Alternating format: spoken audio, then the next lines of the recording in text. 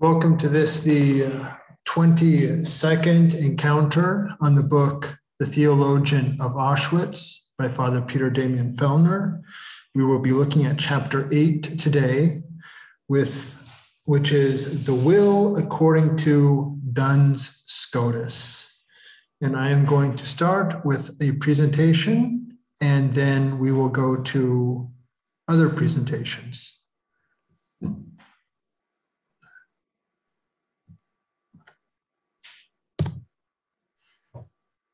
I presume that is visible.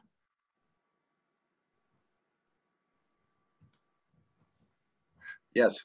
Okay.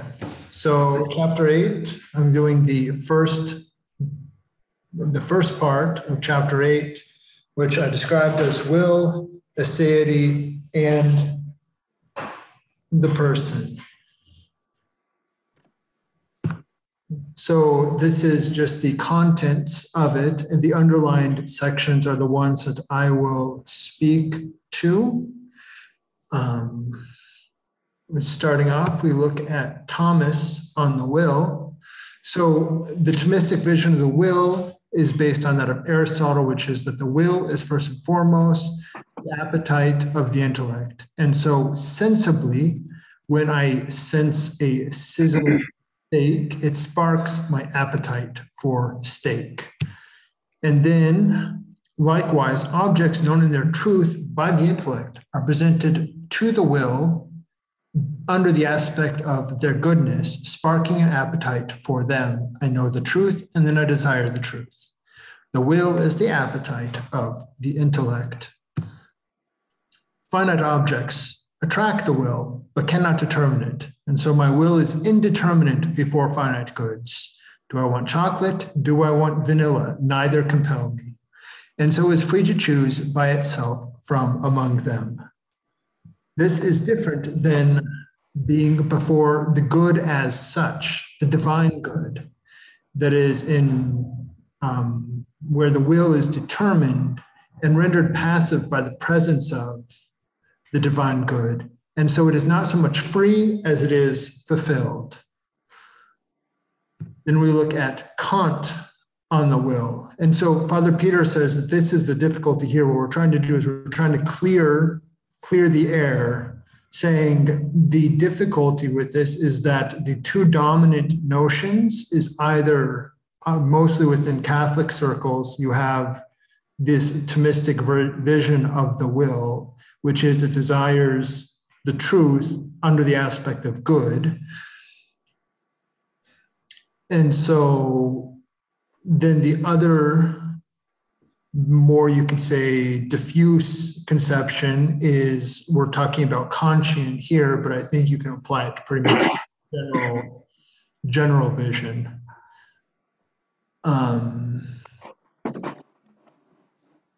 And so we're saying Kant, but I'm not trying to suggest that this is a historically accurate representation of Kant. So his big thing is that act only in accord with universal principles. That is, my act does not follow a so I don't know a prior universal principle, but my will, I give myself my own law that establishes the principle that must be universally applicable. And the only type of a good will is a will that does its duty because it itself chooses so. It is autonomous, which literally means it gives itself its own law. And to have a known good move the will is to be heteronymous, that is to receive the law from another. But we, according to this vision, we do not know objective goods in such a way as to demand our action. An is does not become an ought in this vision. Whereas in the Thomistic vision, that's how it works. Is you have the nature of things, and that's what guides the will. I alone make my own universally applicable law, and I alone put myself into action. And this is true for, in general, the contemporary approach. My will is not constrained by the truth, but establishes the truth, at least the truth insofar as its approximate rule for action. And looking at this graphically, we can see on the far left, we have prior universal moral law that is unknowable in itself by speculation. So he says we have to have these prior a priori universal moral laws. Unfortunately, we can't know them. But one way we can do this is what he calls the categorical imperative, which is to say that I establish my own law, and I know my own law is, practically speaking, in alignment with this prior universal moral law, if it is something that can be applied to everyone, everywhere. And so I oppose a law on myself, not having one imposed from the outside, whether by tradition, religion, custom, my emotions, my desires, expectations of others. It must be universal and prior without reference to unknowable natures or goods. So also, this is not saying that from a more Thomistic or Aristotelian, the good fulfills the human nature. What's good for me is what fulfills my nature. But we don't know human nature. We don't even know if we're actually free. We just have to work with that sort of a working assumption. And since prior is applicable to all, but I cannot know this speculatively. And so I believe that's why Father Peter says this is radically irrational, that it's radically just, this is a good enough practical approach. So it's practically universal, good enough. If it works as a universal norm, is prior and universal. The famous one that he gives is that you only treat people as ends and never as means. I think we could probably add a few contemporaneous ones to this, such as you need to be authentic. That's a categorically imperative thing. You must be authentic, or you must have, for taking the example, maybe you could say of the pro-choice position, that you must have the choice over whether or not to take an abortion. That the categorically imperative one is you have to have the choice, whether you take it or not is up to you. So having cleared the air a bit, we can see how Scotus comes in between them. First, on the Thomistic side, you have the will as appetitive, it desires. But on the Kant, you have the will as autonomous, it makes its own law, is moved by none. But Scotus can account for both of these, because there are two affections of the will or the desire, not the desire, the affection for what is useful to me and what is good in itself. So it's a good insofar as it's useful, but also the will is sensitive and primarily sensitive to what is good in itself.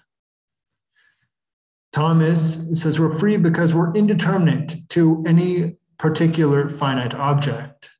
Kant says we're free because nothing compels our will. But Scotus says that the determination of the will is both intrinsic to it and as a positive perfection. The will from within itself, from within the depths of the person, is the one that determines itself in a positive way. The Thomistic generally tends to underline the objective. This is the truth, get with the program. The Kantian is more subjective, which focuses on my subjective experience, my subjective desire, my subjective experience. Well, Charles, sorry to interrupt your flow. I don't know if you'll get to this, but it occurs to me at this point to bring up another issue is that whereas for Scotus, understanding of the will as um, radically self-determining, a true rational power. It seems, in terms of Father Peter's construal, and I can't see where he's incorrect, both St. Thomas and Kant presuppose a notion of the will as a rational appetite.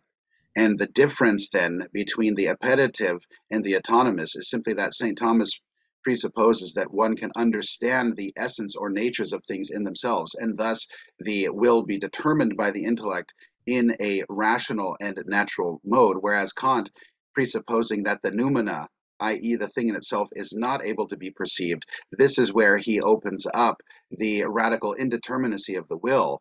And this is why Father Peter will say that this account of the will ends up being ultimately irrational and arbitrary, but nevertheless, both presuppose that the intellect is a natural appetite, unlike St. Bonaventure and Blessed Duns Scotus, that understand the will as a rational power. I think that's important to bring up because really uh, they were both operating from within an Aristotelian framework, whereas St. Thomas just accepted the processes of abstraction to be something that provides universal and necessary knowledge. Kant just simply said you can't know universal and necessary truths through the process of abstraction because, again, they begin in the senses. So he creates this great line between the noumena and the phenomena and says basically we can only know the phenomena, and that is what allows our will to be truly free, because he actually accepts the implication that if the will is a rational, or excuse me, a rational appetite of the intellect, then if the intellect presented the thing in itself to the will would thereby be determined. And so he explains or accounts for freedom through this indeterminacy, precisely because of a certain place of agnosticism. But it's important to know, just to reiterate, that Thomas and Kant do seem to share a basic understanding of the will as a rational appetite, whereas Scotus and Bonaventure understand the will as a rational power. And so, forgive me for interrupting. I don't know if you were going to get to that. You probably were. I think I might have to admit that I really never understood Kant on this. So that's a very helpful comment. I did see something about that there, but that helps.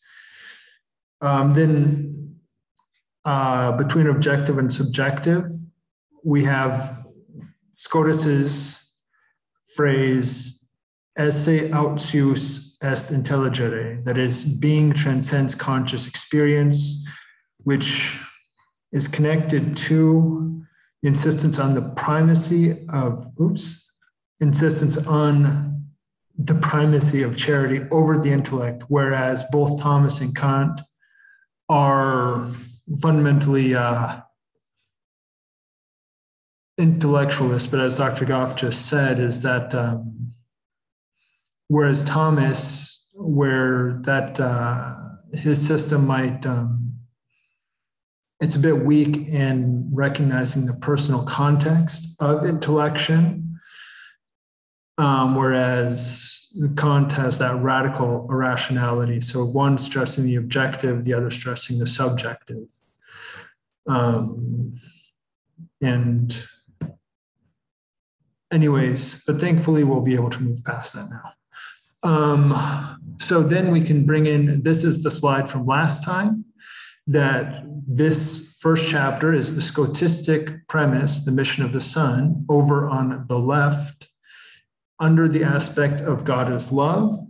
And so some of the things that are dealt with in this section are the metaphysics of the person in terms of pure perfections, the will as the Perfectio simpliciter simplex in God and man, the theology of the necessary and the contingent centered on charity, the primacy of charity in God, and in the economy, which is the absolute primacy of Christ in a Marian mode.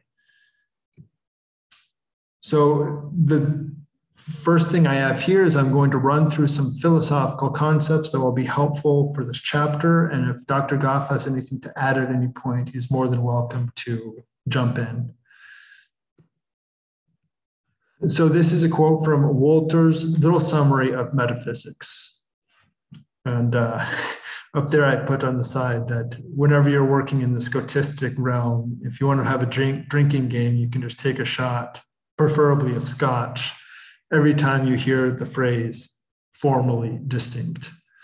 A formality or reality is something positive included in a real being, which, although it does not and cannot exist by itself, can be conceived in a clear and distinct concept, in abstraction from any other formality of the same thing that it belongs to. That is, I can, in a clear and distinct concept, but not something that exists by itself, consider being, intellect, will.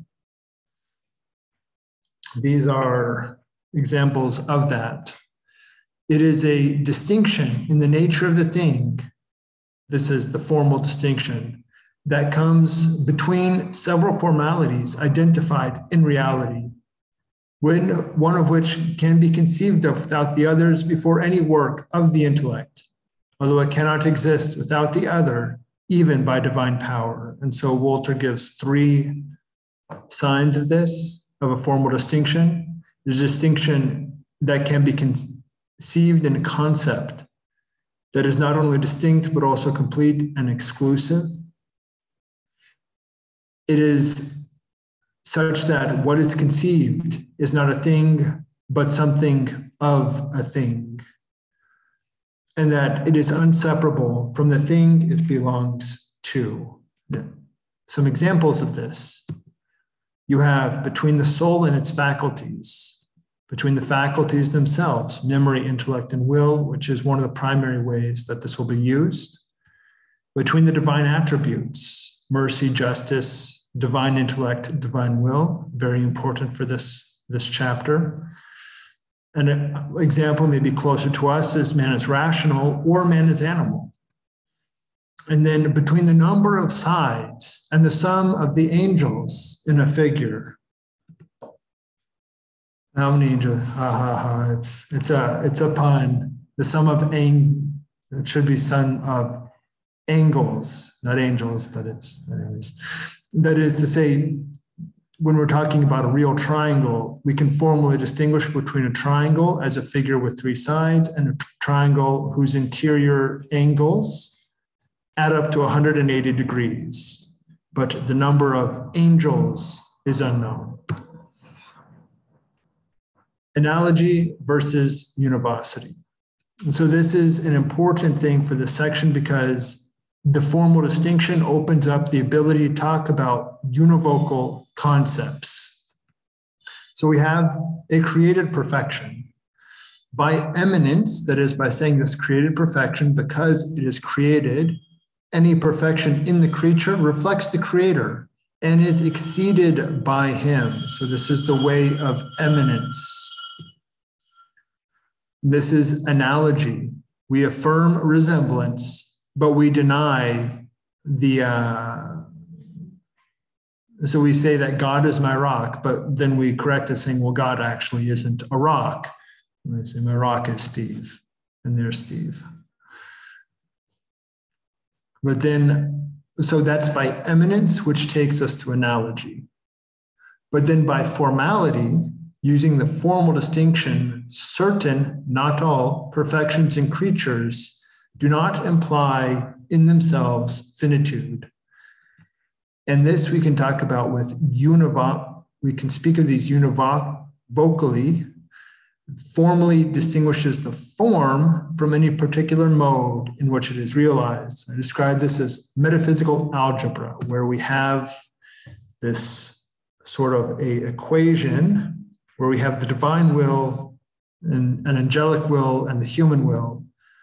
And then we pull out will from the 3. So we have the univocal pure perfection, the different modes of being, and then perfections, the perfect.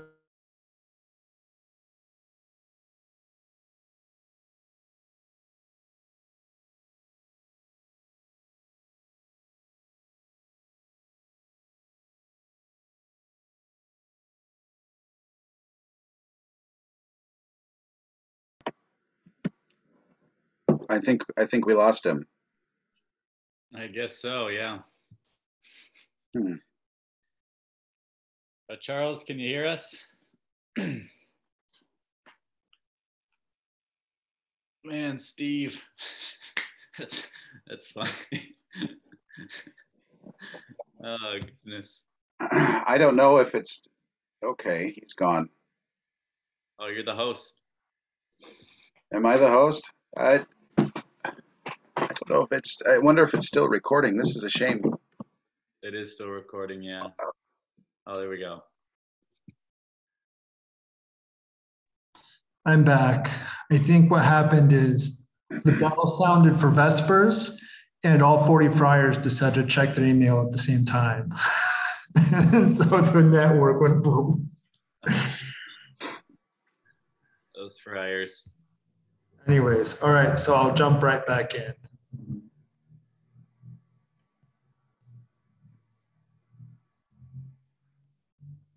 Okay, so now we're looking, so that was, we have these perfections that we're pulling out, formally distinguishing from any particular mode or real mode of real instantiation. So these are called pure perfections, Perfectio, simpliciter, simplex.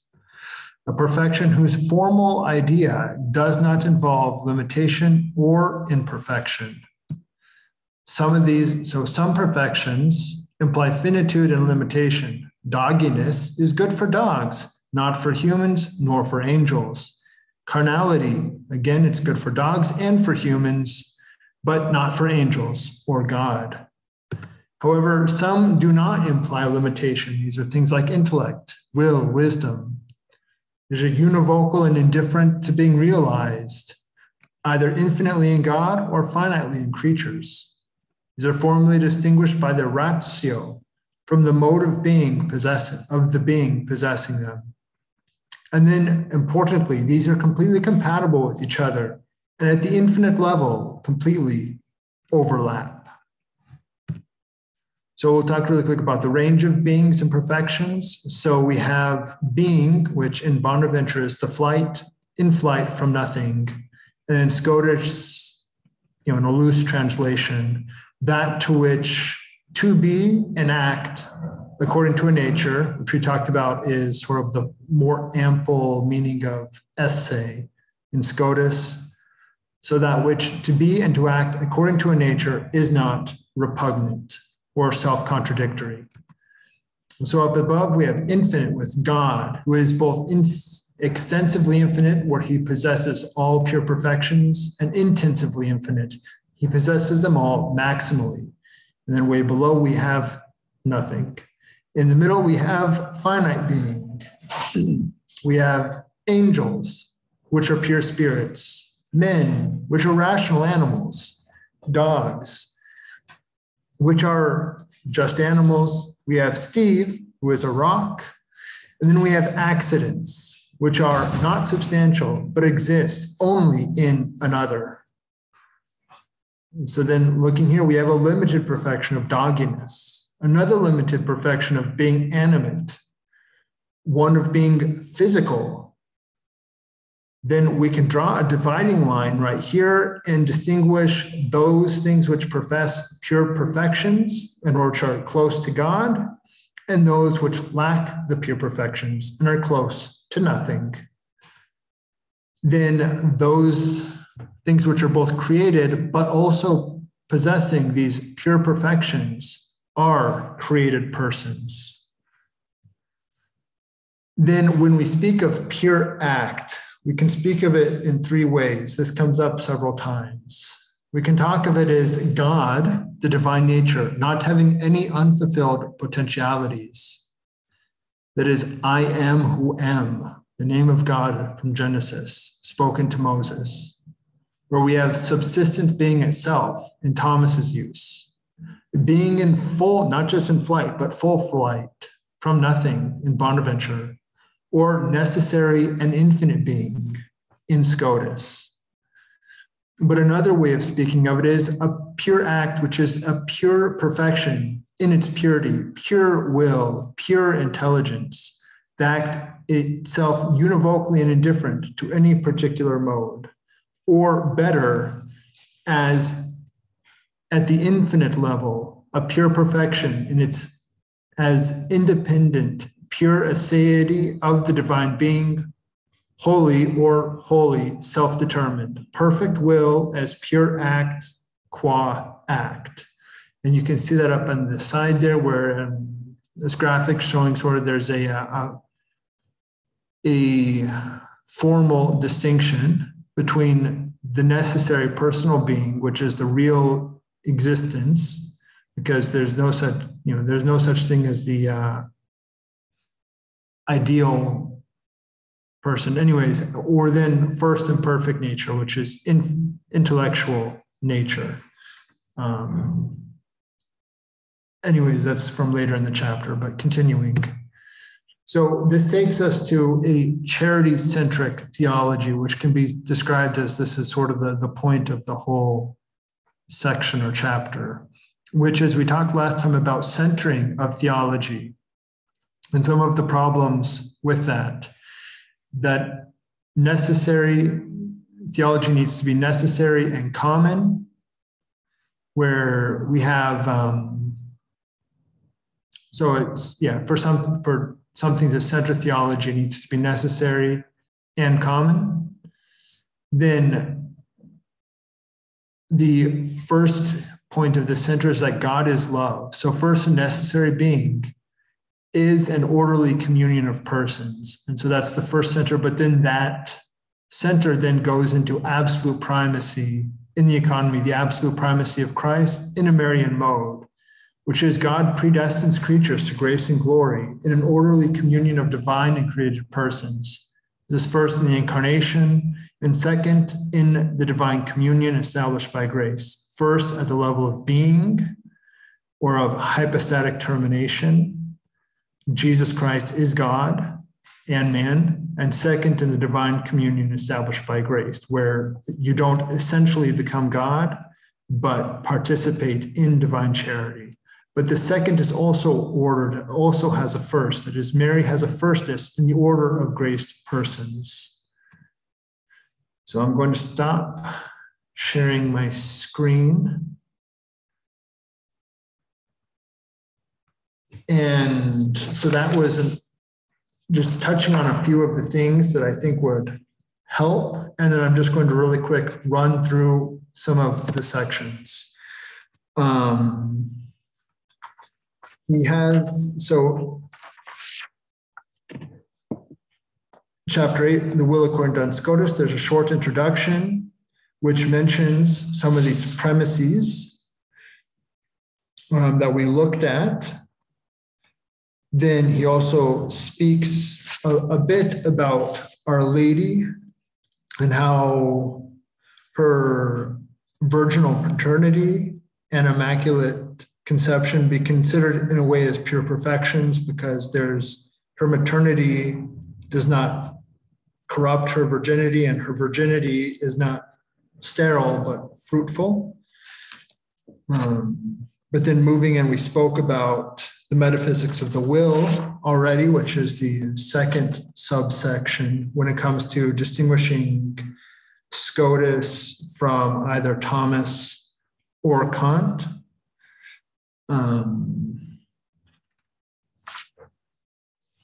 And then we come to the will as a pure perfection and the power to love the good. So this is the pure act, the will as pure act, the will as pure perfection. And he says here where we're taking this in that third sense, where the will is taken as, so we have to define really quick what aseity is. Aseity comes from itself, ase, and particularly means, or the most common use of it means, is that the divine nature is uncreated, that it's from itself. Or you can speak of it as, secondly, once you realize there is a necessary nature from itself, realizing that there's also an order of persons in that necessary nature, and the unbegotten of the Father, the monarchy of the Father. And so in this sense, with aseity, so from itself, also the act of willing is from itself. And so here act as act, not act as a natural process such as understanding, where you have an object that is understood. And so the result is always dependent and determined by the object. Rather, act as originating in this pure sense here is closely connected to what it means to be a person, that is from oneself, or not dependent, independent, or like we said last time, necessary, meaning not yielding, which these are all, in a way, those are both independent and necessary, are etymologically negative definitions.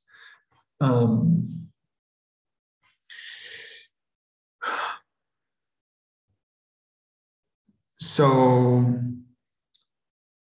that is another thing to be talked about is the role of acceptance.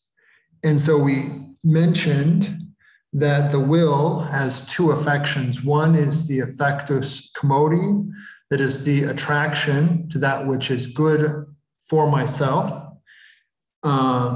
which is ordered underneath the attraction to the good as good. In God, this is perfectly so. Like, there's no distinction between the two. It's because he is his own, he is all good. But for us, there is this sort of, you could say, tension, especially in the fallen man. But this is important because the root act of the will is the auto acceptance of a good. So it's not so much that I prefer this or that, chocolate or vanilla, but rather that I establish something in my order of willing. And there's this is an important thing, is that order here is not connected to understanding, but to the will, that I establish as first something in my willing. And in a holy way, this is, I need to establish, to have a holy will, I need to make the first, that is God, the first, the first in my order of willing. For God, that is necessarily so. God necessarily loves himself first, and then in creatures. So God loves himself in himself first, and then second, he loves himself in creatures. He first loves the divine goodness and then desires that he have co-lovers of that divine goodness, desiring one co-lover who is the most perfect, that is a divine person loving through a human nature, that is Jesus Christ, in communion with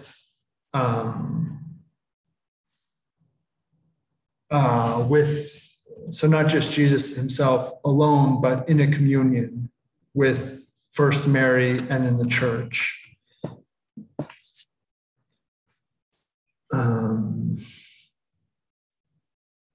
The will at the heart of Aseity, we talked about that for a moment, that the full flight from non-being or nothing, and independence is also at the root of what we mean by will. Existence, primarily defined in relation to person or to causality. Will is precisely what lies at the heart of aseity or independence or perfect necessity. And so again, that you're acting, the will acts from itself, it activates itself, and that is directly connected to the person as being from their self. Which is also connected to necessary. And this necessary, there's three levels of necessary we can speak about in this section. The first is necessary, which is neutral, that is by compulsion or violence, and necessary that is natural. I have to breathe. That's both by the nature of air and by myself. But then the personal metaphysical necessity is the third, and the concept still is something that I don't quite have a handle on. So maybe I'll pass it off to Dr. Goff at some point, if he might be able to. Then pure act, subsistence, and blessedness. So we say here that this first act, so again, we can speak of first act and second act. Oftentimes that means first the act of being something and then the act of doing those things. First you are a dog and then you do doggy things. But here we're talking of act as pure act as will. And if something has a will, that means something is self-activating, something is free, that something is personal. And so its mode of subsistence is personal. It has an intellectual nature and subsists in a personal way. And so in this first act, we're speaking of the volitional being as personally subsistence. But then in second act, that will, as it acts, it is approving of a good. And if we're approving of the first good, the divine good, then that's a blessedness. And so subsistence, personal subsistence, is orientated to, in second act, blessedness, which is the choosing of divine charity, the accepting of divine charity, which establishes communion. And this is necessarily the case in God, but in the creature, because our wills are finite and not infinite, it does not have that same guarantee.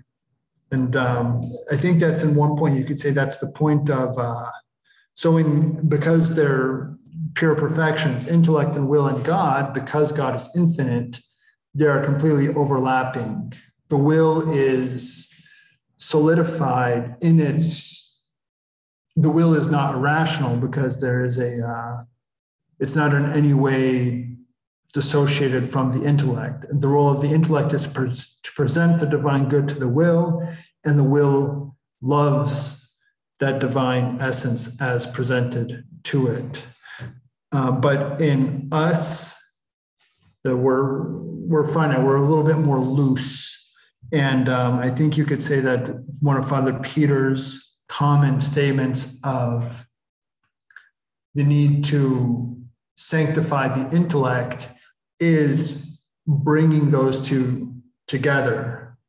The consolidation between the will and the intellect as they perfectly are in God.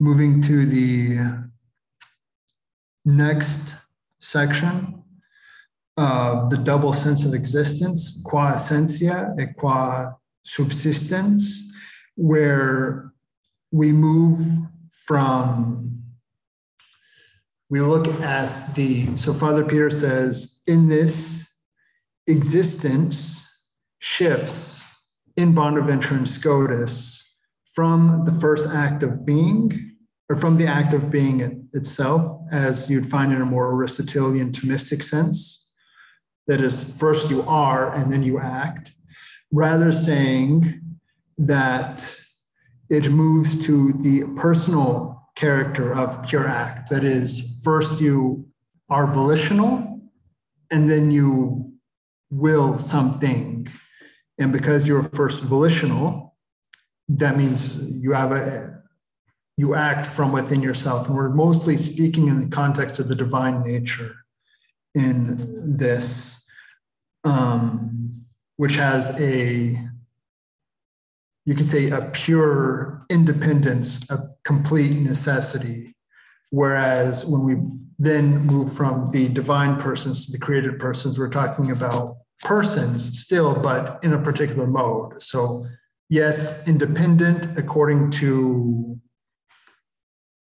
action of the will, but not according to essence. We are dependent, but also independent. And so that's where it gets, and he says at the end of this part is that I'm looking at, that's one of the main questions of this is the created person even possible?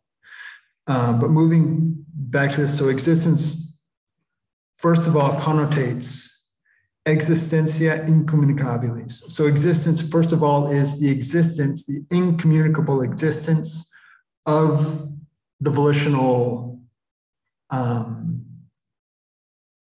act of something acting, willing. And because you have that act, it's a fundamental act, act qua act, that is also from itself. So there has to be one, an existence, and two, you can't, it's incommunicable. There's a certain aseity, it's from itself, that, as he says, existence is simply the personal character of the first or all perfect being. And so there's a certain, once we talk about existence here, we're really talking about a person who's existing and with will, and in this sense with pure will. But then the second part of that is natura intellectualis, that is an existence of an intelligent nature. And so we're moving here from there's a formal distinction between the person and the nature, and you have them both. And there was one of the diagrams I had, there was a little cycle where you're going, and this is where this comes from, is you have the divine being, which is first and perfect being under the aspect of natural, and the highest act, natural act, is the act of intellection. And so it's an intellectual nature, which means it's also personal, because it subsists as a personal and so voluntary being. And so you have the cycle and then because it's personal, it's also first and perfect. And so you have the cycle. Anyways, I think that's most of, I apologize for not having a more organized presentation. This is a very, this chapter is a difficult chapter.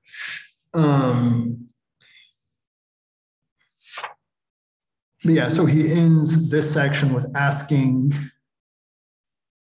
is it possible for a creature to be formally personal and to enter into that personal communion or inexistence characteristic of the divine persons of the Blessed Trinity? Since this is the big question here, how is it that a created person, if we have a charity-centric, where the divine love stands at the center of our theology, how is it that created persons can partake of that without some way being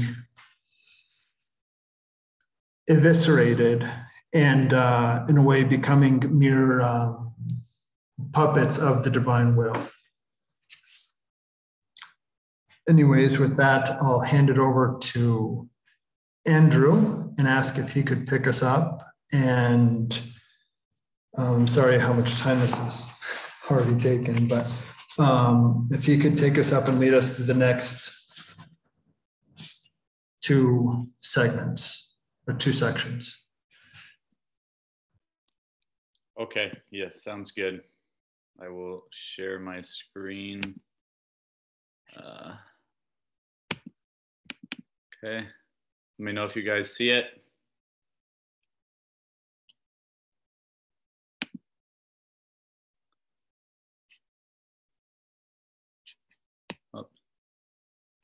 Oh, hold on, I gotta move this.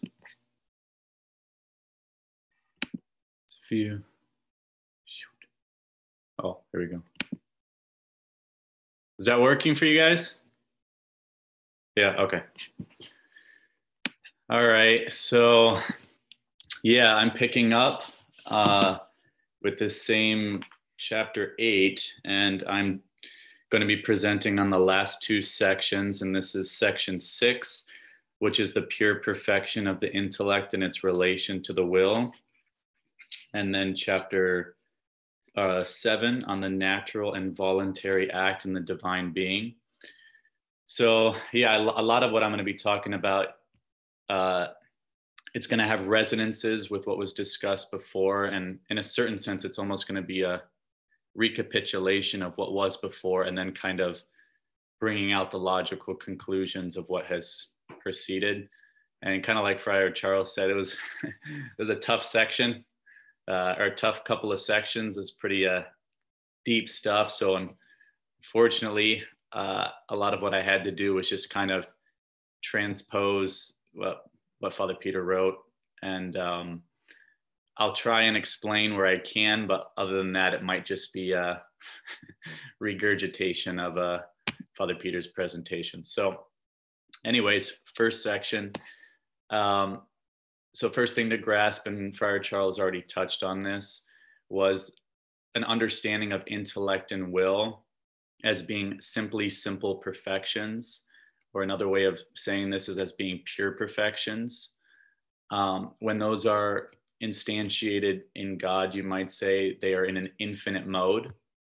And it's important to realize that they're found in God, not only eminenter, but formaliter. And Friar Charles, like in your presentation, you described and gave a nice definition of what each of these is. And essentially, the point is that they're not just found in God in the most excellent degree or eminenter by way of analogy, but they're actually formally identical with who God is. A certain, like, I don't know if you want to use the word quality or whatever, but it's found within the very definition of God himself. And intellect, in terms of the relationship of intellect and will, they are formally distinct, but once again, they're really identical with the very divine being or the divine essence. And this is not so in creatures, however. While the finite intellect and the finite will are formally distinct, they are not really identical with each other. So this explains why, for instance, a finite creature can sin because the finite will cannot act in accord with what the finite intellect knows. Whereas in God, because they're infinite, they're perfect. And so when God wills, he will do so in an intellectual or a rational or orderly way. Whereas because ours are not infinite, but they're realized in a finite mode, there's that potential. They're kind of like inherently imperfect, you might say, or there's that potential for the will to act divorced from the intellect in an arbitrary or kind of whimsical manner. Oops, dang it. Let me go back here. Sorry. Uh-oh. Oh boy. I messed up. Sorry, guys. Wow. So let's see how oh, there it is. Oh, thank God. Okay. My apologies. So I guess you don't right click and hit back then. I'll have to figure out a different way to go back. Another way for just future purposes, I don't know if you can export as PDFs, but something I've done is if you're not trying to do a lot of animations, you can just make it all manual and then export it as a PDF, and you're just thumbing through a PDF instead of having to worry about an actual like presentation software. Anyways. That's a good idea. No, thank you for that. Okay, so returning. So last footnote here, or last point here. So the intellect and will then are simply simple perfections or pure perfections. And that essentially means that they just entail no limitation. They open upon the infinite. So then Father Peter goes on to discuss, and we've touched on this before, but this is about as creative as my presentation is going to get, this box here. So appreciate this slide while it's up. But it's a distinction between the natural and supernatural in the Franciscan school. So I divided up here. We've got the purely natural. We have the natural in the natural of the image, which we say is relatively supernatural in relation to the natural of the vestige. And then we've got a supernatural proper. So the relative supernatural here is, it's a supernatural secundum quid once again. So it's only supernatural because it's above the natural of the mere vestige. So here we've got then vestige corresponding to natural, image corresponding to the relative supernatural, and similitude corresponding to the supernatural proper. And this is supernatural, simply speaking. This is where grace comes in. And so it's Bonaventure who draws the distinction between vestige, image, and similitude. And Scotus is just kind of refine that terminology, I guess. And he's going to correlate the vestige with simple perfections, the image with simply simple perfections, here meaning intellect and will, and then the similitude with simply simple perfections insofar as they're actualized by grace. So this is just the basic way of understanding the relationship between natural and supernatural in the Franciscan school. The image is obviously going to emphasize the ability to understand, whereas similitude is going to emphasize charity in the act of the will, operating under the influence of grace. So then Father Peter gets into a distinction of causal action in the natural versus the voluntary order. So causal action in the natural, otherwise called physical order, is centered on the order of efficient causality, whereas causal action in the personal or voluntary order is centered on the order of love or communion. So the way I'm understanding this is that if we're speaking about efficient causality strictly in the natural or physical order, to use an example, I could say that an animal exercises a kind of efficient causality when it provides food for its young, but we wouldn't call that a personal or voluntary act. You might say it's efficient in some ways because it's bringing about something. Or maybe a better example is an animal bringing about the production of a new animal, reproduction or something. I don't know if, I think you can call that efficient causality in the natural or physical order, but what makes it distinct from the bottom is it's not an act that's coming from a person. Therefore, it's not voluntary, it's free. It's just a natural, instinctual act, but it is efficient in as much as it brings about something. So when we're talking about the personal voluntary order, it's really centered on then love or communion. It's efficient causality, but it's personal. So maybe personal causality is a better way to describe it. So as Friar Charles mentioned, for Bonaventure and Scotus, they prefer the definition of person from Richard of St. Victor as opposed to that of Boethius. And so this speaks about an incommunicable existence of an intellectual nature. And so Father Peter just divides up, so I put in bold here, existence and nature. And what he wants to say is within this definition of person, existence is what focuses on the voluntary aspect of personal action, whereas nature is going to focus on the intellectual or orderly, rational aspect of personal action. And I won't touch on that here. They'll come up in future slides. So then Father Peter moves on to discuss necessary being. And he says that the absolute independence and necessity characteristic of the divine being resides primarily in the existence which is incommunicable, that is, in the personal or voluntary character of being. So what you might say, what he's trying to emphasize here is what constitutes independence or aseity in God primarily is the personal voluntary aspect of being, as opposed to being as nature or natural. And this is why for the Franciscan school identifies being, simply speaking, with the voluntary or the effectus justitiae. And this is something that I think it becomes more clear to me, at least later on, because I can get lost in some of these terms. But I think because, for example, I was always thinking that, we speak of the intellectual act of generation of the Son from the Father. That's natural. And then we've got the voluntary procession of the Holy Spirit from the Father and the Son. There's where the voluntary comes in. But I think what's Bonaventure, or I think what Father Peter is trying to draw out, is that the personal character or the voluntary character begins with the primacy of the Father, with desire or love, and that the processions themselves originate from that primarily voluntary personal character.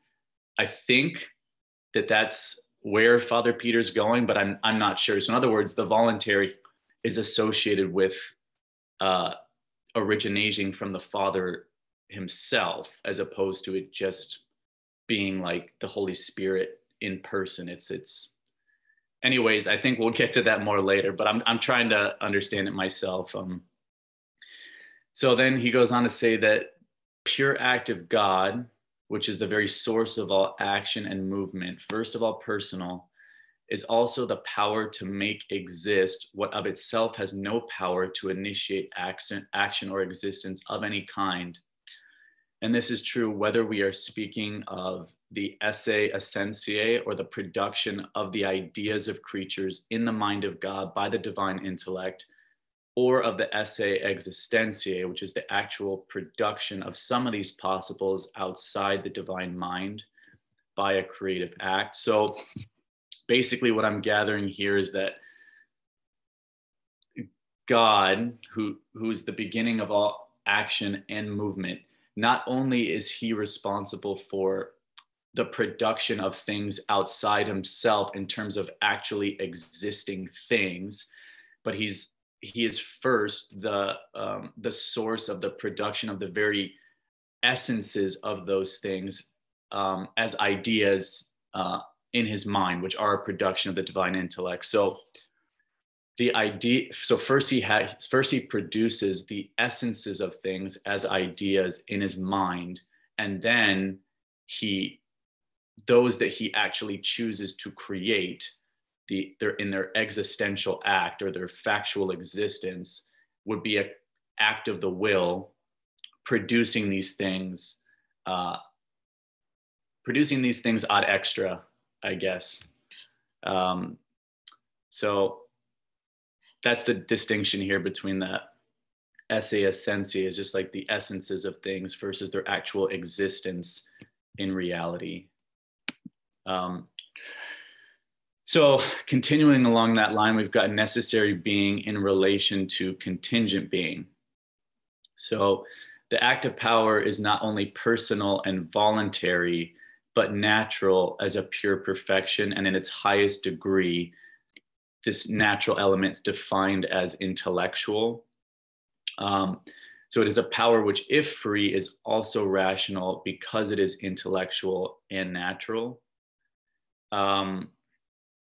And what Father Peter, I think what he's trying to do here is to show that he's building this whole thing up because he's ultimately trying to show the premises that underlie Scotus's emphasis on the primacy of charity or the primacy of the will. But he wants his readers to know that this does not mean he's downgrading the intellect, and it does not mean that when the will acts, it's therefore divorced from the intellect. What he's trying to show is because the intellect and the will in God in an infinite mode are, while formally distinct, really identical. Every act of intellect involves the will, and every act of will involves the intellect and is therefore ordered and rational. So he's trying to justify the rationality and the intelligibility of the whole contingent order. That it's not a kind of natural necessity on the one hand, but nor is it a kind of arbitrary random creation where like there's no intelligibility to it. It's a middle ground where it's contingent, but it's also intelligible and ordered and fitting. So he says, because this is so, contingent being is not without intelligibility as contingent. Although the rationality of the contingent has its source in the primacy of the will or personal act, this does not mean that the creature is any less intelligible or non-contradictory, meaning any less formally a product of the divine intellect, even before any consideration of facticity, whether facticity involves the ideas of possible being outside God or actual existence. So this actually kind of, if I'm understanding this correctly, this is touching on what Dr. Goff and I were talking about actually at the very beginning prior to your presentation, Friar Charles, where the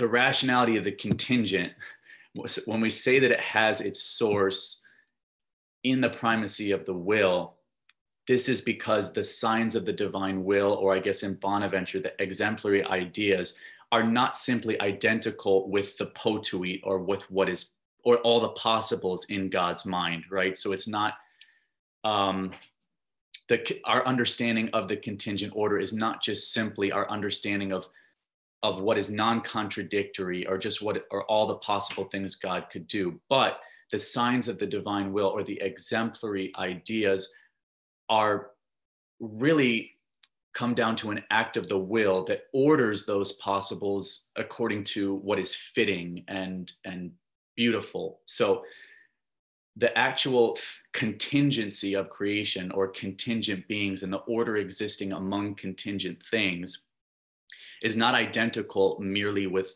what's possible, but it's identical with what is fitting. And the will is and in God, it's the will that's ordering these things amongst themselves, but it's identical with his act of understanding. So when he's ordering these things, it's not arbitrary or divorced from what he knows, but I guess it's not primarily a matter of some kind of naturally fixed necessity. In other words, the divine will is not like following the divine intellect, like in a finite creature. We have to first know something and then our wills follow it. In God, it's different. The divine will is not, as it were, following successively the act of the divine intellect, because in God there's no succession. They're identical. So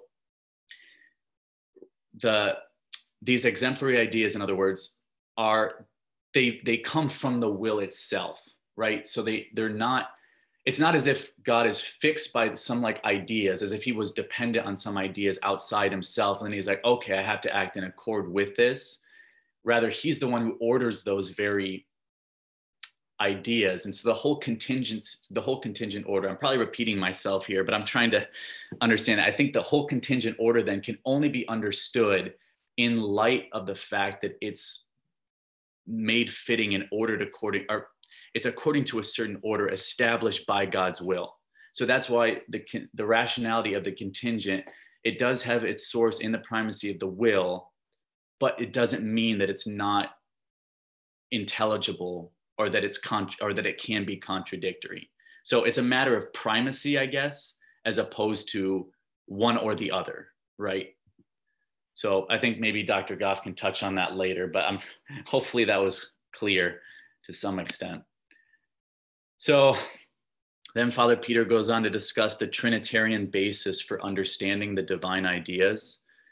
And so basically, understanding or intelligence in the Christian condition, or at least our understanding of it, is conditioned by its place and role in the divine processions.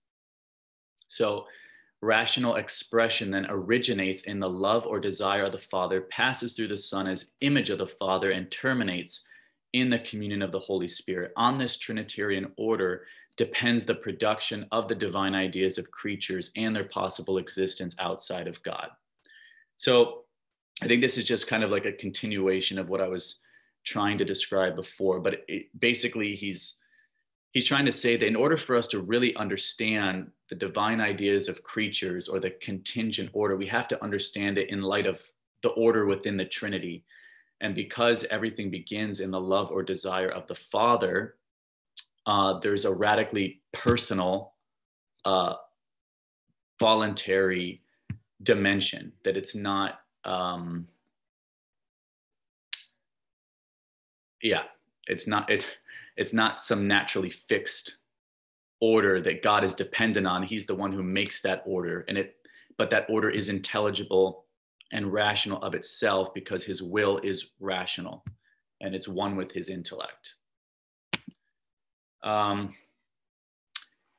So then I have a section here where the voluntary act is not formally identical with intelligibility. So Father Peter writes that many misinterpret Scotus as meaning that voluntary action is formally identical with intelligibility and therefore radically arbitrary or tyrannical, or else radically appetitive. This concerns the role of nature above all in its perfect form as intellect, both in act as personal and as efficient cause in relation to being outside of God. So in what way then is the intellect involved as source of intelligibility in act as personal, as cause and as effect in a system ascribing primacy to the personal and voluntary? And he says that without some account of the natural or intellectual as a pure perfection, qua intellectual, there is no way of effectively replying to the accusations of voluntarism against Scotus. So I think what he's saying is that, so natural action, right, intellectual action is formally identical with intelligibility. Voluntary action is not formally identical with intelligibility. But so voluntary action, I suppose, then would be formally identical with, I don't know, maybe fittingness or order or love.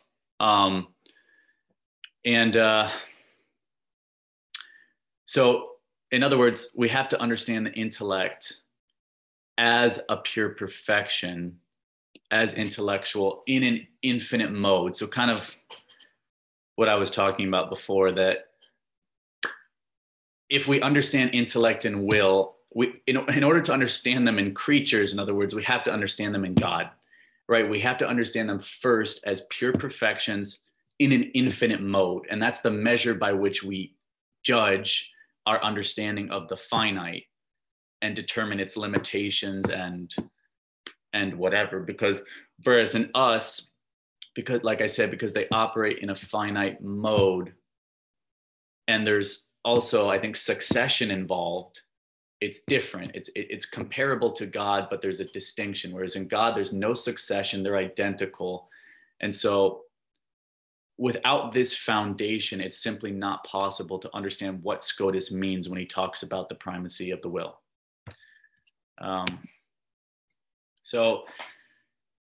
And then Father Peter goes on to talk about how reality and intelligibility are convertible terms. So the real, by definition, in other words, is intelligible, and the intelligible, by definition, is real, is what he means there by convertible. So in perfect being, the power to act, or the principle of act, is nature, and perfect nature is intellectual, and in perfect being, natural act is the speaking of a word or image of the actor, but act qua act, however, is personal and voluntary.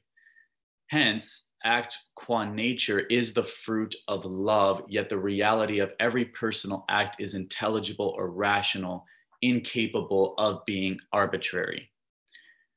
So it's kind of paradoxical here, I guess, in a certain sense. It's like, on the one hand, act in its pure form, for it to really be act, has to be pure, or has to be personal, and it has to be voluntary. And yet, at the same time, act can be considered relative to nature. And considered relative to nature, it's still the fruit of love. And I think this is where, if I'm understanding correctly, I think this is where he's beginning with, I guess, okay, maybe two things. It could be one or the other. I'm not sure if I'm understanding this right. Either he's saying we have to begin with the divine nature and the divine essence as the kind of source, as it were, for the divine processions, both natural and voluntary, or he's talking about the Father as being primary, as person who originates the processions of the Son and the Spirit, or the natural and the voluntary act. So I think maybe it's the same thing. I guess I'm getting confused. I don't know whether he's talking about the divine nature as being the ground for the order of processions, or whether he's talking about the Father as person, as origin of the two processions, or if he's talking about both. But I think what he's trying to do is emphasize the personal character of the processions. Well, if I could, maybe I could just quickly jump in, because in fact, he's talking about all of these aspects at once, but he's distinguishing an order. I think with respect to the primacy of the personal, what is going on is Father Peter's recognition, following Bonaventure and Scotus, that the person of the Father possesses ase, the fullness of the divine being. So in a sense, in that relationship between the divine nature and the divine person, the Father is the first termination of that nature. But he's not a termination of that nature as though it's communicated to him. He actually is the originating term of the nature itself. So the Father, insofar as he is radically first, is simply the divine nature in perfect act. So thus the Father will have all pure perfections, especially memory, and perfect memory for Bonaventure and Scotus is simply defined as the object of perfect intellection present to itself. So perfect memory already entails the presence of the object, which would be the divine nature, to itself, and insofar as it's present to itself, memory is already moving, or already in act, ase, in producing, or producing an image or speaking a word. So in that sense, there is this natural mode of operation. But insofar as the Father is ase, already perfect memory producing perfect word, he is also perfect aseity qua personal. So the divine being itself is from nothing, but the divine being is from nothing as from the Father, who is from no one else. So the Father is already in perfect personal act relative to the communication of the divine nature to the Son and the Spirit. So this is where we're getting that notion of aseity and personal act primarily in a primary sense as voluntary, because the Father is already in perfect possession of perfect memory, intellect, and will. And the will is simply the object of the divine will, is simply the divine being itself. So the Father determines ase eternally himself through this personal act of volition.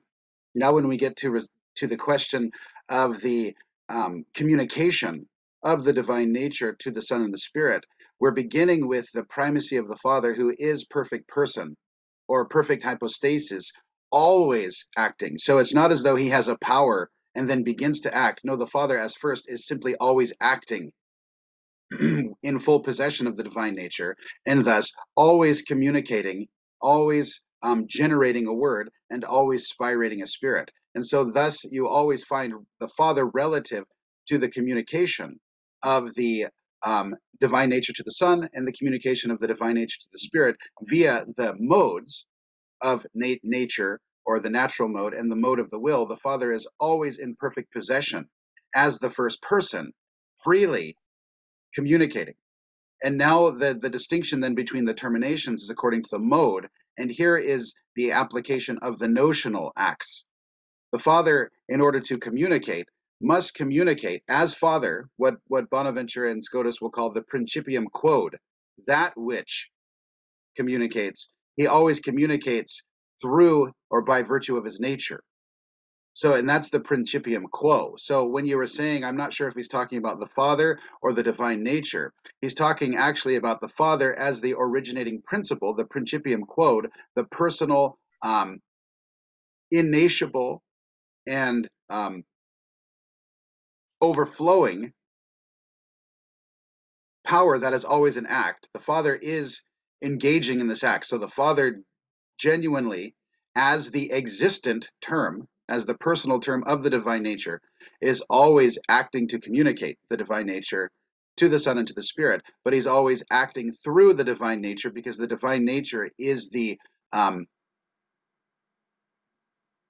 that to which these perfections of intellect and will are predicated, or that of which. So we attribute perfections to God in virtue of the divine nature, but we attribute perfect existence of the divine nature in terms of their termination or their existence in a divine person. And so here we need to make the distinction that the Father is always fully God, and thus always an existence of an intellectual nature. But because he's first, and because he is God, he is always generating a word and always spirating a spirit, and he does both with full knowledge and with full charity. And because the charity is the most determinative aspect of personal action as distinct from merely natural action, i.e., that which is determined by its object or self-determining, the natural and the voluntary modes, the Father is always freely and knowingly generating and spirating. The difference then of the termination comes through both an application of the analogy of Augustine with the psychological analogy, memory, intellect, and will, but also an appropriation or an application of Aristotle's two modes of perfect generation, either via nature, which is intellectual production, excuse me, or via will, which is voluntary production. And because these two productions are perfect, they must be in God and come from a source in God and terminate in distinct hypostases or existences also in God, because it's the one divine nature being communicated. And so the distinction then between the terms is according to the modes. And this is something that's rooted in Scripture as well, is that the generation of the Son is a natural generation. It's a speaking of a word, it's the production of an image, whereas the Holy Spirit is a voluntary production or procession that is that is specified by the mode of charity or love, whereas the person of the Spirit is the personal bond between Father and Son, and as person is the condition for interpersonal communion. And so in this sense, personal act in the primary sense is understood as the Father always generating, always spirating the Spirit with perfect knowledge and perfect love, because he is a perfect person. But nevertheless, he is not efficiently causing the Son of the Spirit in a manner in which the Son of the Spirit would thereby be dependent upon the Father in terms of an essential order, where you have which takes place between creator and creature. And so this is what Father Peter is trying to get back to, is that before we can even frame efficient, formal, or final causality, we already have to understand the unique personal causality that is not efficient, but nevertheless active, that resides in the Father insofar as he communicates via intellect and via will the divine nature to the Son and the Spirit, respectively. And he says this is the mystery that is manifest as a pure perfection in the created image, insofar, excuse me, as the created image has these truly spiritual powers, namely spiritual intellection and spiritual love, that in themselves, even though limited by a finite mode, an analysis of the perfections themselves of intellection and volition don't imply limitation. In fact, they're indifferent in their formality to being exemplified or being realized in an infinite or finite mode. And then when you analyze the disjunctive between created intellection and volition and uncreated intellection and volition, you will understand then that the created or contingent or finite mode of these actions depend in an essential order by dint of an analysis of the principle of sufficient reason on these pure perfections being eternally realized in God himself as the very ground for how these things come about in the created order. And so I think you're hitting right on the mystery. I think the difference here is that what Bonaventure and Scotus are trying to get back to is a notion of being that isn't dependent upon an analogy that is based upon an act potency metaphysics, wherein act and potency are really distinct in the manner that substance and accidents are really distinct. Because in the act potency metaphysics, you begin with a notion of act that has a certain potency towards other actions.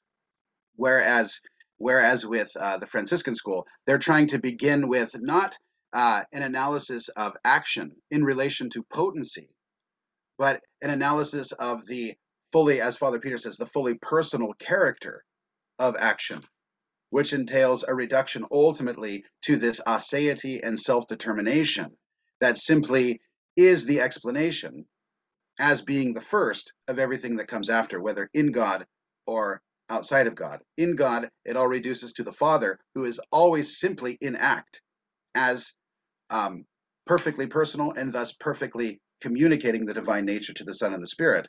And then with respect to creation, because the Father, Son, and the Spirit all possess all the perfections of the divine nature, including intellect and will, and thus omnipotence, then the Father, Son, and Spirit in union act to create substances or realities ad extra. But I think that the key point here is that you really can't get to the nature of person and act unless you understand that unique kind of independent secundum quid, that aseity of the created person relative, or the created image relative to the vestiges, and even the created image's aseity or independence, relatively speaking, with respect to any particular object.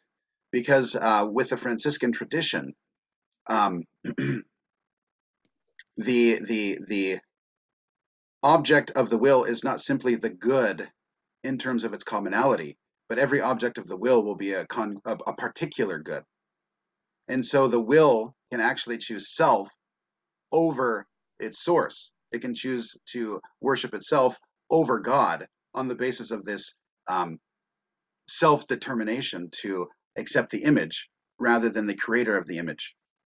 And so there's a mysterious independence of the created image with respect to any items that the created image can choose to follow. And that mirrors in reality in a vertible and imperfect way, bringing in what Friar Charles mentioned about the affectus commodi and the affectus justitiae.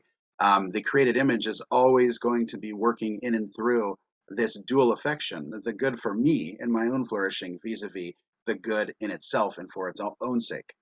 And I think these are important distinctions to keep in mind when trying to understand what Father Peter is getting at when he's talking about the question of person and nature in God, in the Trinity, but also the question of person and nature in the economy, and the possibility of even the creation of a created person that is truly free with respect to accepting God's will or rejecting God's will.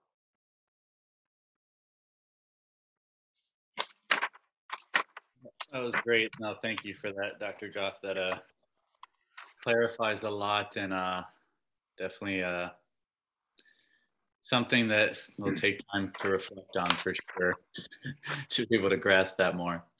I think it'd be helpful to at some point, in your own reading, go back and look over sections 5 and 6 in chapter 8, because that will give you the clues to see why and how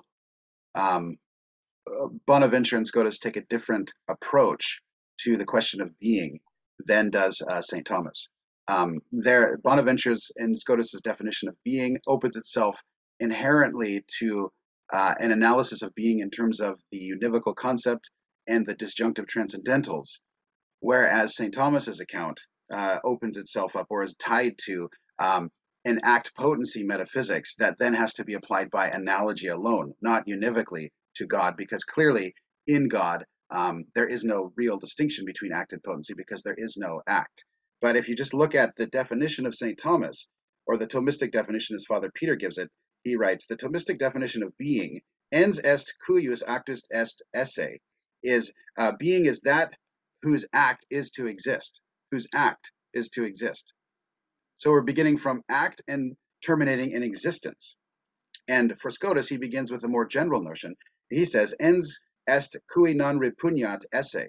So as Father Friar Charles mentioned earlier, being is that to which real existence in terms of a nature is not contradictory. And so what Scotus is opening up upon is that the emphasis we want to give is the primordiality, or the primitas, or the primacy of being as ase and self-determining, before we engage in analysis of being in terms of act and potency. It's only by understanding the firstness of being, which ultimately reduces to the Father in the Godhead, that we thereby can even begin to explain how efficient causality works. There's a great quote from Newman in one of his letters that, he's dealing with Hume and the whole is-ought issue with both Immanuel Kant, but also and especially David Hume. He says, that which you call efficient causes, I call effective wills. And Father Peter takes that on wholeheartedly, and he says, any explanation of the four causes of Aristotle, especially efficient, formal, and final causality, already presuppose this personal independence and self-determination in God, and then its mirroring in terms of its recognition and its activation in the image in creation. So I think sections 5 and 6 they're really difficult, but I think they get to the heart, and they unveil through contemplation of what Father Peter's saying, the most fundamental differences metaphysically between the what one might call the naturalistic approach versus the personalist approach. Because the whole issue for Bonaventure, Scotus, and Father Peter is that personal causality is not reducible to some form of natural or physical causality, i.e. efficient or formal causality. It's something prior, and this is something demonstrated in the mystery of personal freedom and independence in the created order, but it's ratified and fully resolved, and that resolutio plena of St. Bonaventure, and understanding the order of originations in the Godhead, because what you have is the Father is truly acting personally to communicate the divine nature, but the Father is not acting in terms of an efficient cause or a formal cause or a final cause, because all of those entail composition and dependency. So you have to get to some notion of what the firstness of aseity is and how that is then mirrored. And he locates this firstness of aseity primarily in the self-determination that is identical with the radical infinity and intensive infinity of God himself. He identifies this aseity in terms of the will, because the will is that which is a voluntary power and thus manifests most perfectly, kind of elides into what personal causality is. But this personal causality, again, is not something that is primarily efficient. And this gets to the second point that is important with section 6, is because when you analyze rationality in terms of the pure perfections of intellect and will, and then having will being distinguished from intellect as voluntary mode from natural mode, and you abstract these perfections from created images that possess these same perfections, well, then you're beginning to understand how the created image can be created objectively capax Dei, because he's created to know and he's created to love, truly in this self-determining way, like God loves, but he can't actualize that love in terms of its object or ultimate term, namely love of God himself, as God accepts that love in the Spirit, without the instrument of created grace, something disposing and enabling that will to act in this fully personal way that is not efficiently or formally causal, but nevertheless truly an activity and truly a realization of not commonality of kind or an aggregation of individuals, but an entrance into that same interpersonal communion that the Father and the Son have in the Spirit through that same Spirit. And this is why created grace, founded upon the absolute predestination of Christ through Mary, is so important, because what you have realized in Christ is, again, the perfect personification of a created nature with the pure perfections of intellect and will operating in a fully graced mode in Christ, the hypostatic union. And then in Mary, you have the perfect personalization of a finite person operating in terms of these same perfections, elevated through created grace, precisely in order to receive the uncreated grace of the gift of the Holy Spirit, which is simply, the gift of the Holy Spirit is simply the communion of Father and Son extended to the economy. So Mary, by the activation through grace and the elevation of her pure perfections to the mode of similitude, or the actualization of these simple or pure perfections by grace, she enters into that same communion that the Father and the Son have in the Spirit, precisely because there is the formal identity of powers, pure perfections, across the disjunctive mode. The formal identity allows for the capacity, and then the personal activity, causality, appropriated to the Spirit, allows for the realization. Okay. I'll stop talking. Father Peter calls this personal relation something different from a kind of natural communion, insofar as the personal relation has an I-thou component, where persons are relating as persons, forming a we. And a natural community just simply bespeaks of a common participation in some object or good. Now, both are true, but it's precisely the natural community in sharing the common object of love, namely the divine good for its own sake, that is the condition for the interpersonal relationship to take place without changing the essential nature of either God or the created image. And it gets back to this mystery of Aseity and primitas in the Father. Okay. Well, that was, I don't think I have to do my present. I think that was the conclusion of my presentation right there. That was really good. Yeah, I think in order to really grasp this book, it really kind of presupposes that you've got a good grasp on Bonaventure and Scotus, and I think that's where my my difficulty lies, is not having been formed in that kind of background. Is that when you go to read Father Peter, it's, at least for me, it becomes very difficult without having at least studied it, or at least taken courses, let's say, at length on Bonaventure and Scotus, or not having that kind of background, because you don't really know the way they think. You know, like when I studied at Franciscan, it was all the classes that we did take that were scholastic in character was Thomas, and so that's all you get exposed to, and that's the only way you learn to think theologically, I guess. And so when you're going to learn it from a whole different angle and all these different aspects of approach, or at least different emphases and stuff like that, whether primacy of will and intellect, or different understanding of causality, or the emphasis on exemplary causality, or all these things. It's like, it's all new. It's kind of like reworking through it, and almost like changing the way you think, or the way you were accustomed to thinking about it. And they are, I think, at heart, or at the root, irreconcilable or irreducibly distinct metaphysical systems. The Franciscan Bonaventuro Scotistic approach versus the Thomistic approach, and I think you have to. I think you need to, in order to understand fully. And I think Father lays enough breadcrumbs down in this chapter to work it out, but it's not going to be worked out on the first, second, or third reading, very likely.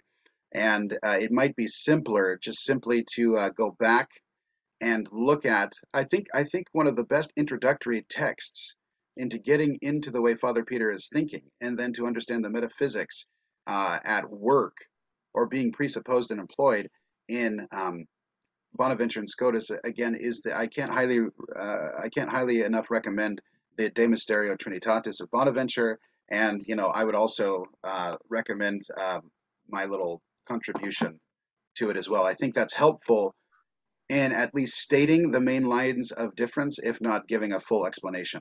You'll at least see where they're coming from, and say, okay, this is where Bonaventure's beginning. This is how he understands being as a personal act rather than being as active existence, on the analogy of aseity versus act potency. And so this motivates everything. Everything flows from this, metaphysically speaking, even if not epistemologically speaking, everything flows from this fundamental difference. Now, Bonaventure and Scotus work back to this foundation from basically univocal being and disjunctive transcendentals. They work back to this, right? But they're already working within a long tradition of patristic and biblical precedent as well. And so it's not like they're creating it from above, but in the 13th century, we find the initial flowering, and perhaps even the finest or fullest flowering of speculation about the Trinity in terms of origination, relation, and what the nature of personhood is. And you find two very distinctly demarcated and outlined schools in the developing Franciscan versus the developing Thomistic schools, which became dominant. At the time in which St. Bonaventure, Blessed Duns Scotus, St. Thomas were writing, there wasn't yet worked out an articulated theology of a lot of these questions based upon the application of a consistent metaphysical and logical apparatus. A lot of this was worked out in the 13th century going forward. And you see the Franciscan approach and the Dominican approach become the two dominant approaches to this question. But before that, theological and metaphysical speculation on this level simply did not take place. The last flowering of this kind of speculation prior to the mid 13th century going forward was probably the post-Chalcedonian period in the Greek church in the 6th through 8th centuries. And then really the speculative kind of work being done in the period of high scholasticism just simply didn't exist. And so ironically, when the Latins are working out the question of the filioque, they're actually having to work out the theology of it. Not the dogmatic fact of it, but the theology of it, because they hadn't worked it out. And interestingly, at the same time, the Greeks were working it out too, in opposition or in reaction to the addition of the filioque to the creed. And so, yeah, I think the disputed questions on the mystery of the Trinity are very helpful for getting into, in a more simplified and succinct way, the common metaphysics, insofar as it is common, in the whole Franciscan school. Now, the Franciscan school is much more eclectic, but yet there are these common themes and emphases that the greatest doctors and theologians of that school follow. And Bonaventure is laying a lot of that out in the De Mysterio in a succinct form. I think questions 3 and 4 and 7 and 8 are foundational to picking up what Scotus later does and what Father Peter is doing here. I guess, I should probably leave it off at that. One thing I wanted to note really quickly on page 212, it's interestingly, because in that paragraph you mentioned that voluntary action is formally identical with the intelligibility of that issue. I'll just read this passage and then provide a quick comment on it. He says, precisely because so many interpret Scotus as meaning that voluntary action is formally identical with intelligibility and therefore radically arbitrary or tyrannical, or else radically appetitive. What Father Peter is hearkening back to is what he laid out at the beginning of this chapter and what Friar Charles explained in terms of the Thomistic approach, or rather the Kantian approach and the Thomistic approach.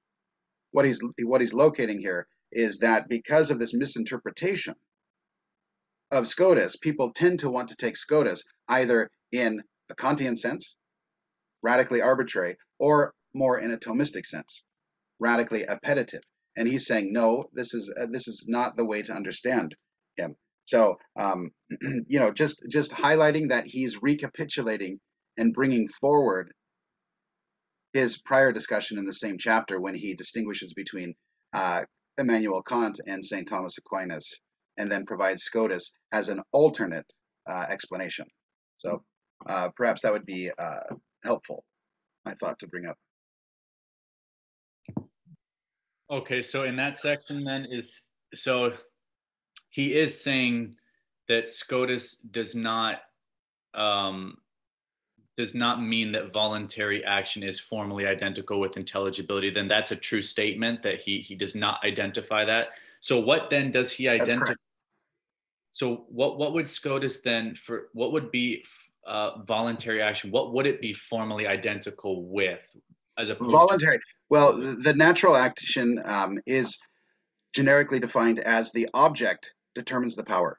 So the natural action, the highest or spiritual mode of natural activity is intellection. So thus, when some true proposition or some objective state of affairs presents itself to the intellect cannot help but to assent or to recognize or to represent that item of knowledge under consideration. So the intellect is presented, again, simple proposition, 2 + 2 = 4.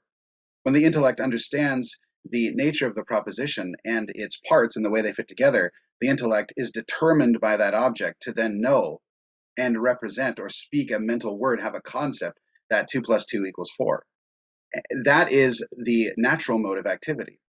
The voluntary mode of activity is not so much determined by its object, but rather is self-determining with respect to the object. So instead of 2 + 2 = 4, which is a relatively unlovable type of statement, but very important, you might say that God, as infinite goodness, is to be loved above all things for his own sake. Now, the intellect, when it understands that term, cannot help but assent to the truth of that proposition, right? It's informed by that proposition. If it understands the terms, it cannot help but to agree. That's the very structure of reality. And it's the object there, the object of knowledge, is determining the intellect.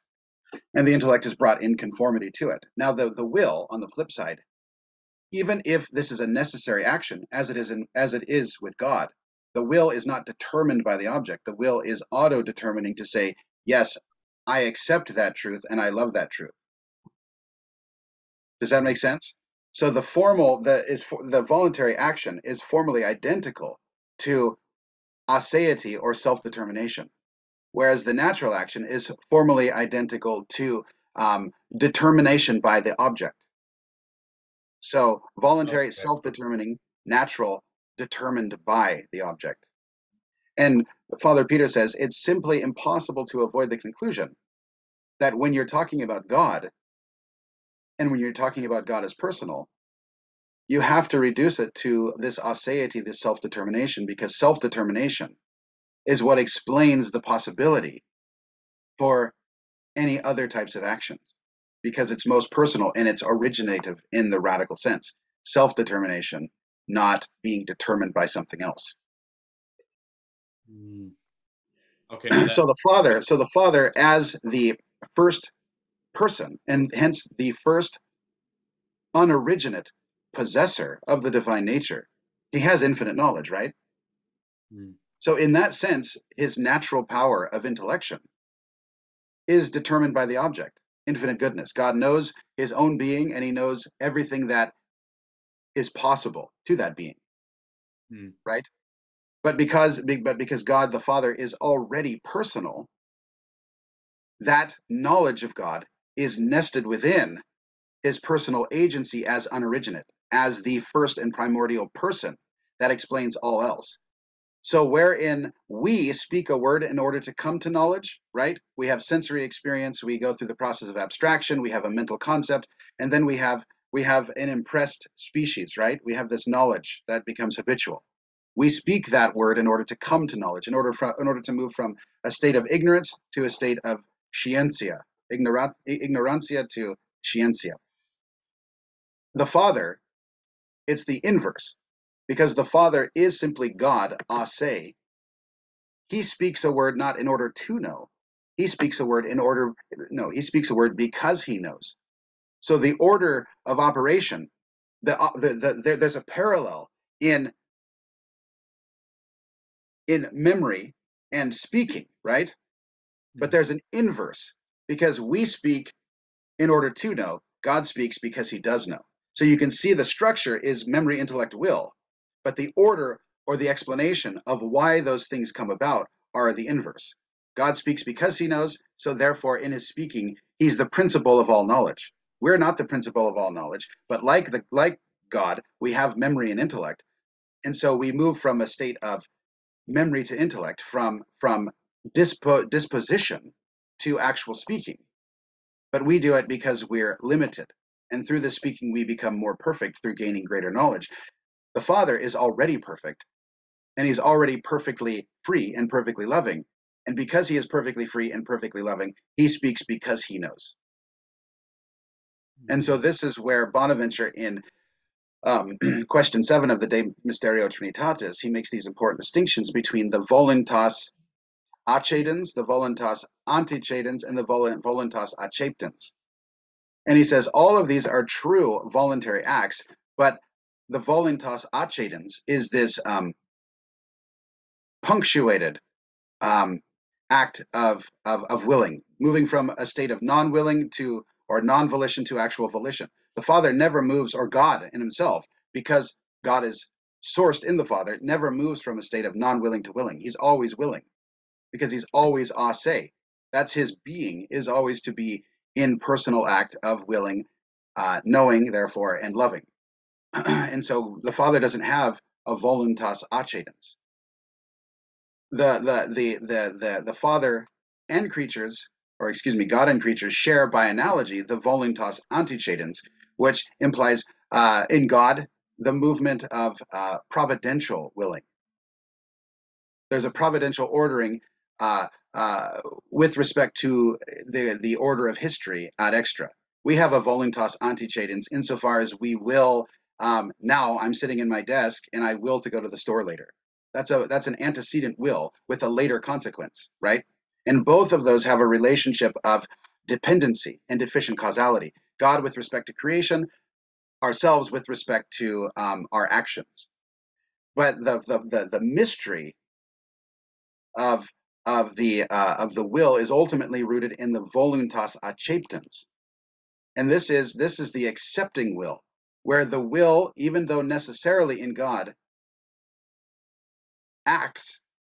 Nevertheless, that self-determining acceptance of the good that is God and of the good that God can create ad extra, this is something that is not essentially productive or efficiently causal, but nevertheless, it's personal activity.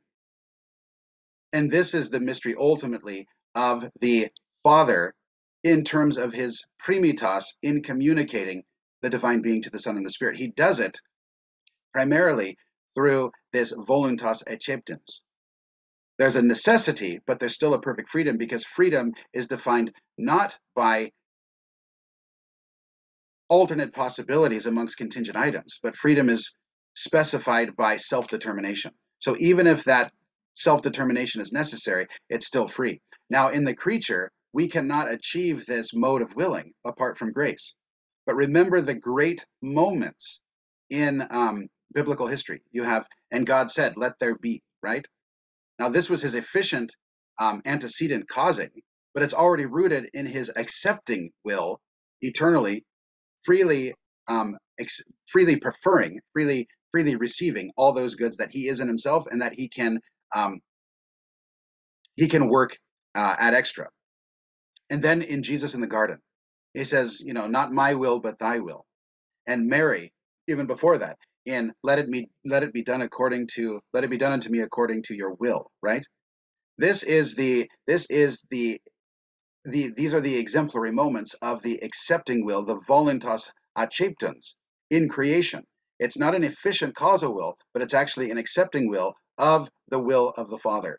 So our will is being brought into conformity through grace and through the uncreated gift of the Spirit in order to accept the will of the Father. And this is where we get into this discussion of obedience, and obedience ultimately rooted in the aseity of the Father.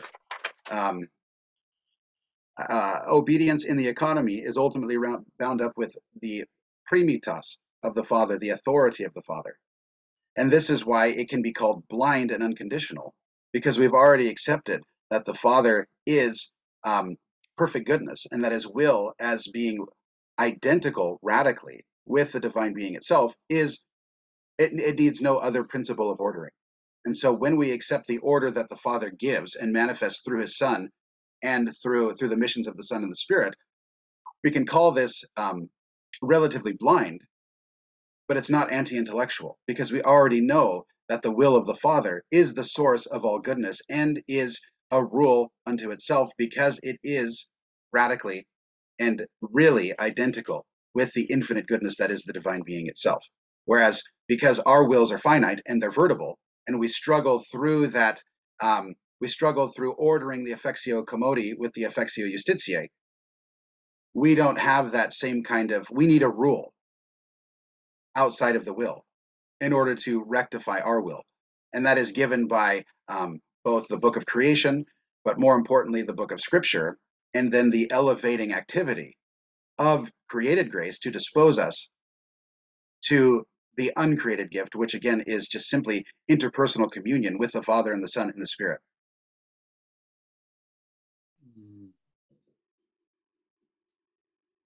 Okay, no, that was very helpful.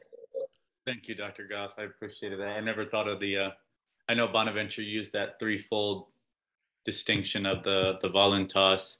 So we can participate, as it were, in the voluntas acceptans, because in grace, I think that is the whole point. And the way that we explain that participation, that activation on a personal level from the side of our creatureliness, is precisely through the metaphysical analysis of the pure perfections in their disjunctive modes, which opens up the objective capax Dei of the created image. But then the activation is through the instrument of created grace, precisely so that we can be the recipient of uncreated grace, which is essentially the presence of the Holy Spirit, metaphorically speaking. But that presence of the Holy Spirit, that uncreated gift, is actually the interpersonal communion between Father and the Son in that same Spirit, extended ad extra, such as to capture us in our finite mode and elevate us into that same communion. And it's on a personal level. It's that interpersonal communion. So thus you have to ultimately explain it in personal causality, I, thou, we relationships, over, not as against, but as the realization of the formal resemblance between infinite will, infinite love, and finite will and finite love. We can only enter into this communion because we have these pure perfections, right? We can truly mirror. But those pure perfections in the finite order are not able to reach their end, their full capacity, without a further assistance of the indwelling of the Holy Spirit. And God has willed to condition the indwelling of the Holy Spirit on the basis of the gift of created grace, which is an elevation of the will, put quite simply, to purify it and render it acceptable to God, both for our sake, but also in terms of fittingness, because it brings more glory to God. It's more fitting to enter into relation with the Trinity itself, with the Trinitarian persons, the three persons of the Trinity, properly disposed, than just simply um, operating according to our natural active powers of intellection and volition, which are limited to finite objects. And so God increases that capacity, or disposes our capacities, to enter into the ultimate point of grace, the uncreated grace, of which the created grace, or created charity, is the disposing cause. By analogy, you might consider the relationship between intellect and will. Now, on the one hand, the intellect for us is a sine qua non of willing. We can't will or love that which we don't know, right? But on the other hand, the metaphysical purpose of the intellect is not simply to be an end in itself, so we know stuff. And it's not simply to be viewed as a sine qua non for willing. The intellect is the dispositive condition for ordered willing and loving. You see what I'm saying? So the intellect is a perfection in itself, but that perfection nevertheless is dispositive of the complement. So you have the origin from memory, you have the exemplification through intellect, but you have the complement through love. And so the intellect is this medium, which is a perfection in itself, but it also is a sine qua non, a necessary condition for willing, but it also, and more importantly, is a dispositive condition or cause for proper and ordered love. And so I think that's an important insight to have, because then it explains how there is a certain primacy to wisdom and knowledge, because it's only through knowing something that we can remember its source and look forward to its complement. We can only quasi-reify or objectify through a concept or a word. We don't know stuff without the intellect. But nevertheless, the intellect is not the point. It's ultimately, the intellect is an instrument, relatively speaking, for love or charity. And so in the Father, he begins with this aseity, this perfect love, nested within which is perfect intellection. And because he is perfect love with perfect knowledge, he speaks through the mode of nature, but with love, concomitant and approving, a word, which is the image or the Son of the Father. And he also breathes forth through that Son, through the voluntary mode, the Spirit, but with intellect, concomitant, and understanding. Okay. That's really helpful. Honestly, very helpful. Friar Charles, did you want to? I could keep asking questions, but We should probably start wrapping up. I don't actually have the timer today, so I really have no idea how long we've been going. We've been going for almost 2 hours and 45 minutes. Well, probably 2 good hours. We had that nice little chat prelude. Yeah. Yeah. Good. All right. Anyways, so should we look at moving on next time to chapter 9, or do we think that we should have more time to work with chapter 8? Even though I think that you got through the last part, at least some of the things that you were mentioning were in the very last pages of the chapter, Dr. Goff. Yeah. I think, we're all going to have to go back and read it. But I think these points will help provide guideposts for the rereading of this chapter. I'm looking at chapter 9, and we're on week 22, or lesson encounter 22. So we've got 8 encounters after this, and we have Um, basically 3 chapters. What I'm seeing here is chapter 9 is pretty lengthy. And so I don't think we will be able to reasonably get through chapter 9 in 1 week. So we'll have to go 2, 2. And maybe, I mean, this is a long chapter. It's 40 some pages long. And so I think we should probably forge ahead to chapter 9 because I think it's going to take at least 2 weeks to get through. All right. What do you think? I think so. I mean, one thing with chapter 9 is that it is long, but it's also, I mean, I don't know how we want to approach this since it is just, at least some of the first sections are just a lot of text from St. Maximilian, with then little bits of commentary from Father Peter. So,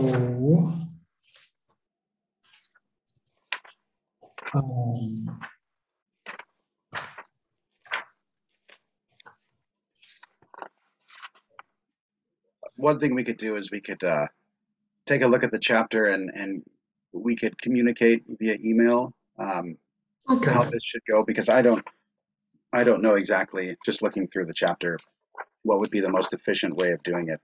And I don't know if we want to figure this out right now. It's a good idea. Well, yes. I think you both definitely have the advantage on you're just getting started for the day, and I'm. Well, it's moving into the. I think Andrew's in the afternoon now, so yeah.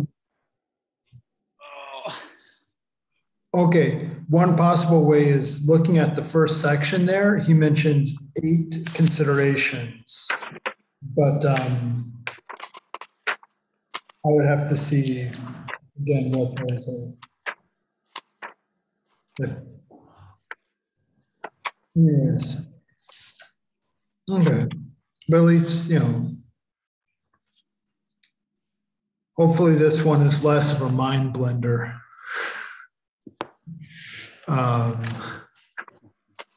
Than chapter 8. Yeah. Well, why don't we just we can look through it and send a few emails back within. Let's just shoot for within 2 days. Okay, Trying to figure this out. That way we'll not cut ourselves short. Okay, I'll probably take at least this week, take a back seat since I've got an exam coming up. So, anyways, all right. Well, I think that does it. All right. Well, why don't you lead us in a word of prayer to close us out? Hail Mary, full of grace, the Lord is with thee. Blessed art thou amongst women, blessed is the fruit of thy womb, Jesus. Holy Mary, Mother of God, pray for us sinners, now and at the hour of our death. Amen. Amen.